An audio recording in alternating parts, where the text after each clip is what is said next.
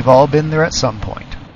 The BVR duel has become within visual range. You and your opponent pass. You yank the stick back into your lap and hold it there, trying to turn as tight as you can. Your airspeed begins to decay rapidly, and your aircraft begins to shudder as it rides the edge of a stall. And, unless your opponent makes the same fundamental mistake, you'll die, because he'll outturn you. What happened? You tried to do too much, too soon, and with no understanding of when your aircraft turns best. All you can do is watch helplessly as he pulls his nose into you, and you die.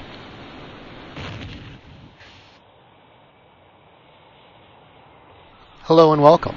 The goal of today's mission is a modest one. I'd like to introduce you to three concepts that underlie all basic flight maneuvering: energy and how you use it, turn radius, and turn rate. You will learn what they are, how they interrelate, and why patience is a virtue. Anytime you maneuver your aircraft, it costs you energy. And energy is like money. It's always harder to make than to use. That being said, you want to get the most for what you spend.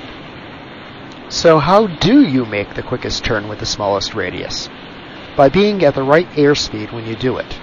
Now you're probably thinking, well, obviously, the slower I go, the tighter I can turn. And you'd be right. That's because of the relationship between velocity or airspeed and turn radius in the equation. You don't need to know the turn radius equation itself. Just remember that in it, velocity is squared. So, if you remember basic algebra, you'll know what that means. A small change in velocity leads to a bigger change in turn radius. You will make a much bigger circle by going a little faster, and conversely, a much smaller circle by going a little slower. Now, the energy you spend to make the turn, the G's that you pull, also helps. The more G's you pull, the tighter your turn. But, unlike airspeed, G isn't squared. So it helps, but it plays a much smaller role than airspeed does. Let's turn a few circles in the sky. I'd like you to see this in practice. We'll start with a low-speed, level turn. We'll do a complete 360 degrees at a constant airspeed. After that, I will goose the throttles a bit, and we'll pick up speed, and you can watch our circle widen. And since variations in G would have some impact, I will hold this to a constant 3.5 Gs throughout. Okay, here we go. Okay, holding a steady 3.5 Gs. Airspeed around 400 kilometers per hour. If you want, you can watch what's happening on the map as well. Okay, about halfway through the turn.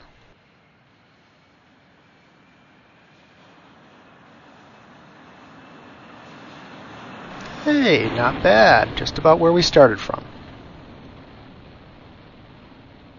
Okay, I'm goosing the throttles. Picking up airspeed slowly. Still keeping the same level turn. When we get back to our starting point this time, though, you'll notice that we're slightly behind our viewpoint. There you go. Not much of an increase in airspeed, but already the circle is widening, and it'll keep on widening as our airspeed increases. Keep an eye on the G meter. You'll notice it creeping up and then dropping back to 3.5. You're witnessing the relationship between airspeed and G's available. As our airspeed increases, so do the G's, as long as I'm keeping the stick in the same position. In order to reduce the G's again, I have to release some back pressure on the stick. G's build, I release a little more pressure. And there you go. We're back to our original starting position, except we're well behind our original viewpoint. So our circle has certainly widened. So, as you can tell, you were right. The slower you go, the tighter you turn.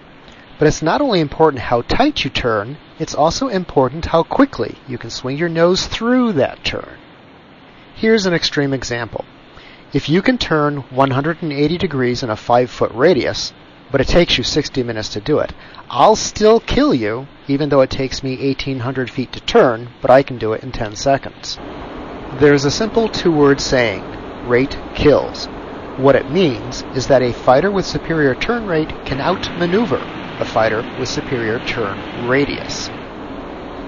And it doesn't take much. as little as 2 degrees of turn rate advantage will allow me to eat your lunch. And it's not hard to understand why.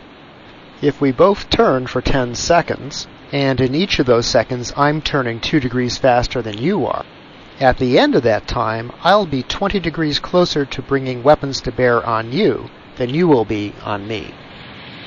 Okay, let's take this a bit further. Remember I said that the energy you spend to make the turn, the G's, is a part of the turn radius equation? Well, it's also a part of the turn rate equation. The more G's you pull, the faster you turn. So pulling maximum G's allows a maximum turn rate. Airspeed still plays a part, but now G is divided by airspeed. If you hold maximum G's, a higher airspeed will cause you to turn slower. And the opposite is true. A lower airspeed will cause you to turn faster. Now, if you've been paying attention, about now you should be saying, wait a minute. Back at the start of all this, you said that it was a fundamental mistake to pull the stick back into my lap because I start going slow and my opponent would be able to outturn me. That's correct. So let me see if I'm understanding this. First, you get the smallest turn radius at slower speeds. Correct. Second, you get the fastest turn rate at slower speeds. Correct. So please enlighten me. Why shouldn't I yank the stick into my lap and lose airspeed as fast as I can to go as slow as I can? Because of G.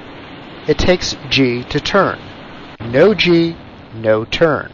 Low G, slow turn. High G, fast turn. You got a hint of this back there when we were turning circles. Remember the G meter kept creeping upwards as our speed increased? And I had to keep on backing off on the stick, releasing stick pressure to bring the G's back to 3.5. So it's all tied to airspeed. That, after all, is where you're getting your G's. At slow speeds, you can turn a tight circle. You just can't do it very quickly. That's because at slow speeds, your wings aren't generating enough lifting force to give you the high G's a quick, tight turn requires. The only possible answer is to go fast enough to generate the energy you need to make the tightest circle fastest. Or, put another way, what's the slowest I can go and still have enough G's to make the quickest, tightest turn? The answer you get is what's known as the aircraft's corner speed, or corner velocity. And this is the speed at which your fighter will perform its best. Okay, I've picked up our airspeed. Let's turn a few more circles. Keep an eye on the G meter and our airspeed. Even though I have the stick pulled back in my lap at this high airspeed, I can't pull more than about 7 G's. So right now we're turning a large circle and doing it rather slowly. Our nose is sweeping the horizon at about 14 degrees per second. Now watch our G's start to climb as our airspeed starts to drop. They're creeping up, and so is our turn rate. We're up to about 18 degrees per second. Watch 3 things: airspeed, our G's, and our rate. As our airspeed continues to drop, our turn circle is getting tighter, and our turn rate is getting faster. As you watch, there will be a point when our turn rate grows noticeably faster. Here it comes. There. That's our corner speed, about 540 kilometers per hour indicated at our present weight. For a few moments, our nose was sweeping the horizon at about 28 degrees per second, which is huge. And our turn radius was about 350 meters. That translates into, about 1,150 feet.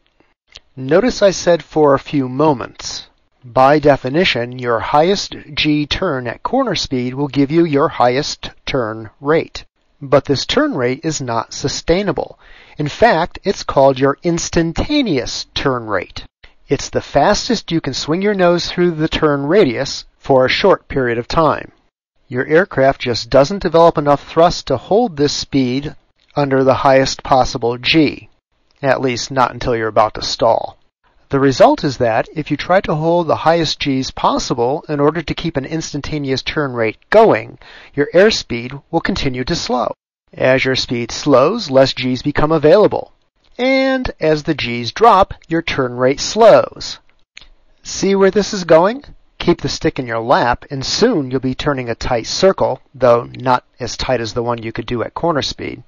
And you'll also be doing it more slowly than you would at corner speed. So what can you do? Hold your corner speed, not your G's.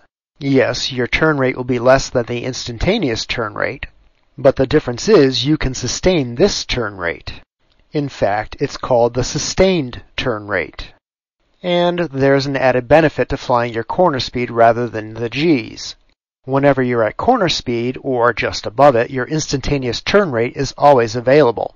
If you need to rake your nose those few extra degrees per second to get your weapons on target, they're there for you to use. So how does this all work in a fight? Your first turn is the most important. Assuming you're going fast, pull the stick smoothly back and load maximum G's on the airframe while reducing your airspeed toward corner speed. Your turn rate will continue to increase, and your turn radius will continue to get rapidly smaller. As you approach your corner speed, ease off on the stick and reduce your G's to hold your corner speed. In thinking about all this, hopefully you will realize that energy management is vitally important.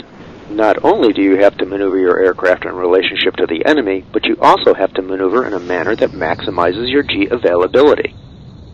G availability, after all, gives you maneuverability, and flying close to corner speed maximizes that maneuverability. But you have to do all that while fighting an enemy who is maneuvering and attempting to do the same. I guarantee that you will not be flying the flat circles we've been flying during this demonstration. Remember the fight that started this tutorial? Well, let's fly it again, but this time, let's do it right. Fight's on! Stick smoothly full back into my lap to load on the G's. He's diving, dropping my nose below the horizon to keep our speed up so that it doesn't decay too rapidly. Our turn is tightened, our rate is increased.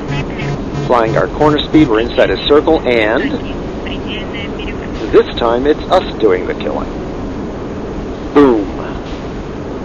Short, vicious, and oh so sweet. Scratch one. Okay, let's take another look.